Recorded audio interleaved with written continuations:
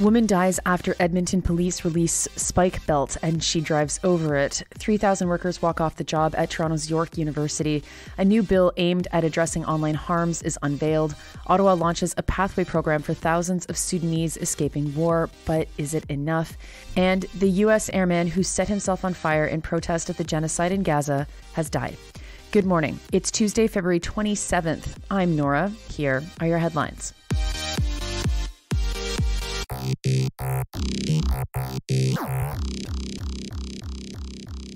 We start this morning in Edmonton, where Cassandra Gartner was killed by a U-Haul truck. But it wasn't just an ordinary hit and run.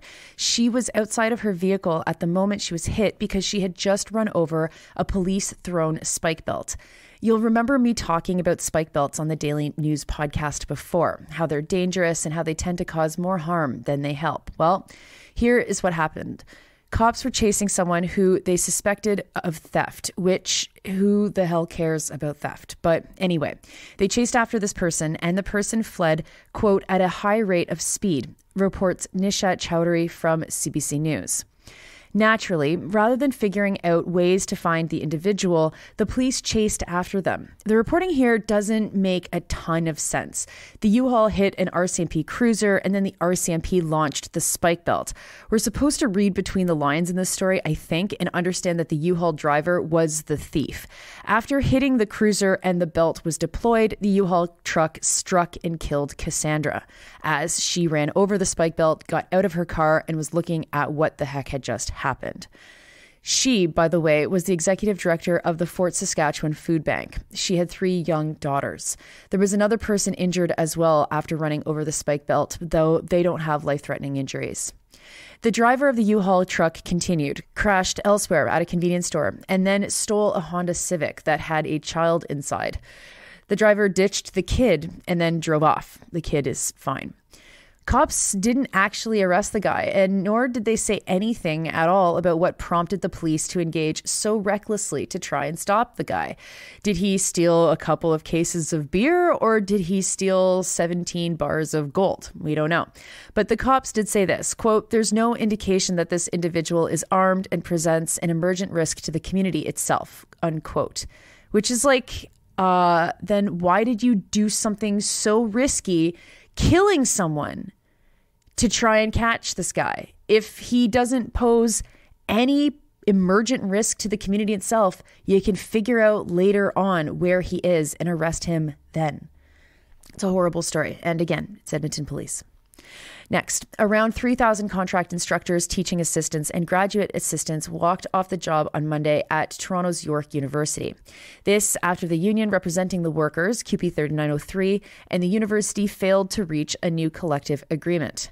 At issue are wages that reflect the rising cost of living and job stability. These jobs are often temporary, with contracts only lasting the length of a semester.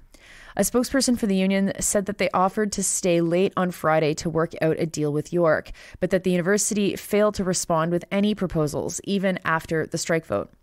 The university says that it offered 2 proposals that addressed the union's demands, including a pay increase. CUPE 3903 members handle more than half of the classes at York. The strike means that many of those classes have been suspended. The last time that these academic workers went on strike was 5 years ago in 2018. That strike lasted about 5 months after communication between the parties broke down completely. It only ended because the province passed back to work legislation.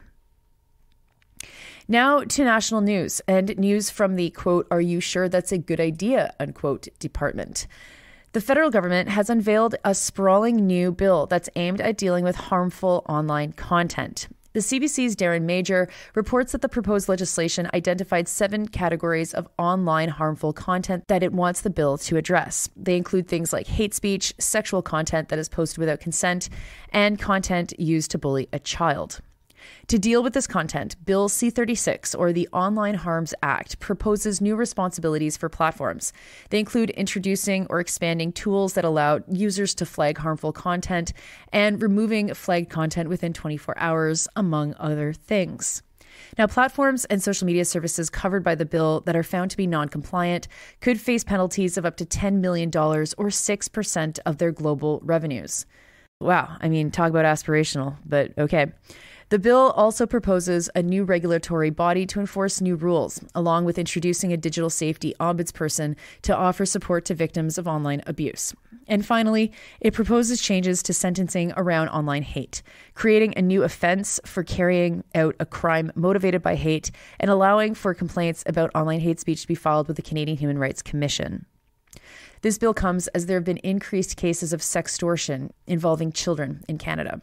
Now, this is what Majors thought was notable to mention from the new bill, but I haven't had a chance myself to read it yet. I did see, though, that CBC's Kate McKenna reported that they've changed the language related to inciting genocide online to make it come with a maximum sentence of life in prison, which, after what we just went through, where From the River to the Sea was declared as inciting genocide, but where actually aiding and abetting genocide is apparently totally legal, I gotta say, I have some concerns. I'm going to take a deeper dive today in this bill, and I'll do a video on my thoughts, so stay tuned to Sandy and Nora's YouTube channel. Next, Ottawa is set to launch its Pathway for Sudanese Escaping War today. Sudan is home to the biggest displacement crisis in the world. 8 million people have been forced out of their homes since the war began last April, with many having been displaced more than once. The program the feds are launching will allow up to 3,250 Canadian citizens and permanent residents to sponsor relatives in Sudan to enter Canada.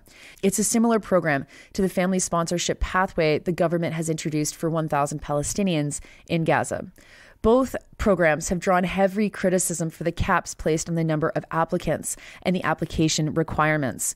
In this case, members of the Sudanese community have pointed out the fact that of the 3,250 people, it's not just being limited to Sudanese citizens, but includes refugees of other nationalities living in Sudan. That might be fine, except it limits the number of Sudanese who are actually able to escape. In a statement to the Globe and Mail addressing these concerns, a spokesperson for Immigration, Refugees and Citizenship Canada said this, quote, "When responding to international crises, there are often similarities in that people may be fleeing instability of some sort, but the immigration responses are tailored to each different context to meet the unique needs of those who require our support," unquote. I think that's code for this is not a white country like Ukraine, and therefore we're going to severely limit who is able to come to Canada. Next, a story that has dominated social media news yesterday, but it hasn't exactly been reported very much in Canadian mainstream media. A member of the U.S. Air Force who set himself on fire in front of the Israeli embassy in Washington in protest of the ongoing genocide in Gaza has died. He died of his wounds. 25-year-old Aaron Bushnell live-streamed his own self-immolation on Sunday. In the video, he's seen wearing his uniform, stating that he was an active member of the United States Air Force and that he will, quote, "no longer be complicit in genocide," unquote, before dousing himself in liquid. He then lit himself on fire while shouting, "Free Palestine." He was taken to a hospital where, sadly, he succumbed to his injuries. This is the second time since October 7th that someone has set themselves on fire in protest of the genocide in Gaza. In December, a protester carried out the same act of protest in front of the Israeli consulate in Atlanta. That protester's identity was never released. Bushnell's death brought the words of Mario Savio back to me. Savio was a student activist, and his speech, famously delivered at UC Berkeley on December 2nd, 1964, rung through my head. And here it is. Quote, "There is a time when the operation of the machine becomes so odious, makes you so sick at heart that you can't take part. You can't even passively take part. And you've got to put your bodies on the gears and upon the wheels, upon the levers, upon all the apparatus. And you've got to make it stop. And you've got to indicate to the people who run it, to the people who own it, that unless you are free, the machine will be prevented from working at all." But I won't give Savio the last word. I'll give it to Bushnell, who wrote this in his final post. Quote, "Many of us like to ask ourselves, what would I do if I was alive during slavery or the Jim Crow South or apartheid? What would I do if my country was committing genocide? The answer is you're doing it right now." Those are your headlines for Tuesday, February 27th. I'm Nora, and yeah, it's Tuesday. So, Sandy and Nora Day. New episode drops in a couple of hours, and it's all about war. We talk about the second anniversary of the invasion of Ukraine and where things are at and why the anti-war position, which was the correct position 2 years ago, remains the correct position today. That is, if you care about people dying. You can catch it wherever you get your podcast, just like this one, as you are listening to this podcast at sandyandnora.com, on the Real News Network podcast feed, and anywhere you get your podcasts. I hope you have an okay Tuesday, or a good one, or that you survive. And stay tuned. Sandy and Nora up soon.